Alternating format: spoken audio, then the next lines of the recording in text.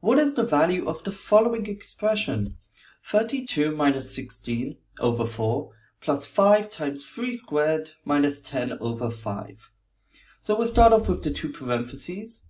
So 32 minus 16 equals 16 over 4 plus 5 times 3 equals 15 squared minus 10 over 5 equals.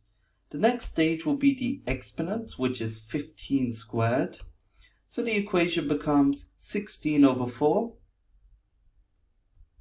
plus 15 squared, which equals 225 minus 10 over 5.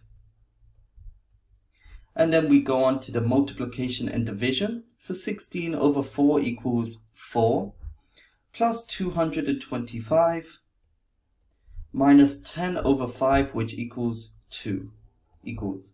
And then it's simple addition and subtraction.